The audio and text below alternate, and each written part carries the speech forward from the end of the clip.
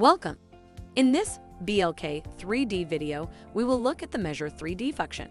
This function is an addition to existing P2P functions, Measure Plan and Measure Facade. It allows you to measure with laser 3D models and view them on the screen. From there, you can export the measured model as CAD data to be later used in any design software. For this function, you need a sketch and document subscription on BLK3D Mobile device along with a DSD360 adapter and a tripod that comes with it. Now let's walk through how to use the function. Firstly, put up the tripod. Then install the adapter and BLK3D on it. To start, select P2P measure and click on Measure 3D.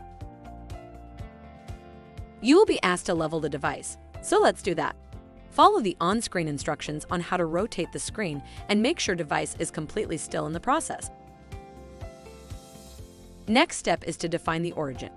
For that, you must set the horizontal and vertical line to define your point of origin in the coordinate system. Follow the instructions on the screen to do so. Now you are ready to measure the 3D model. If you are measuring from long distance, you can use the point finder view, which will use the camera on the device and always show you where the laser is pointing. You can measure points, lines, or area. Return to P2P view to visualize the measured point. You can measure as many points as you like. The accuracy of these measurements is 1 centimeter at 10 meters.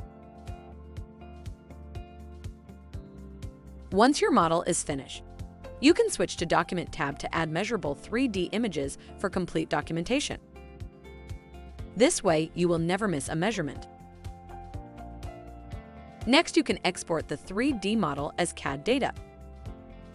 This data can then be further used for precise modeling, planning, or offers.